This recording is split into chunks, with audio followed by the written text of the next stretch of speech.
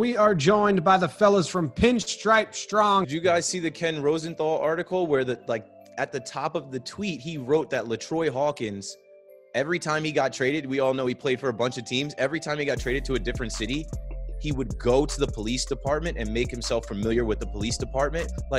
And I replied to that tweet. I'm like, this guy is a professional athlete going from city to city, but he's conscious enough to know that he is black in the city and they don't know who he is, that he has to get in front of it. Black artists have played an enormous role in moving forward the history of American folk music.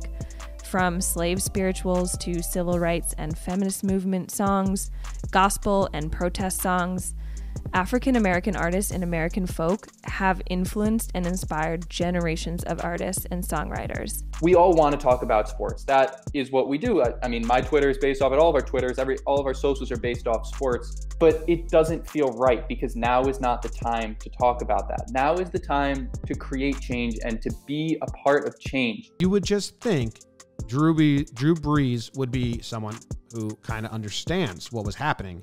The fact that he didn't or doesn't means he never listened. He never learned. He never asked. He never sought to understand or to hear what his black teammates were probably trying to tell him.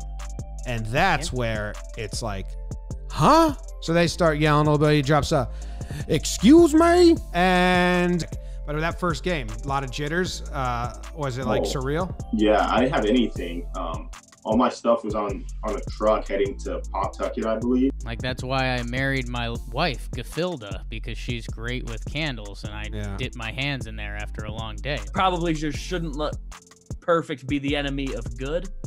And I can be okay with the Tibbs hire if that is the way they end up going. So you see my front foot there, it's like pretty much uneven. Because I'm thinking so much away. Are you ready, because you have the Philly history, for any time you say something negative for Giants fans to bring that up and throw it in your face? Oh, it's already happened immediately.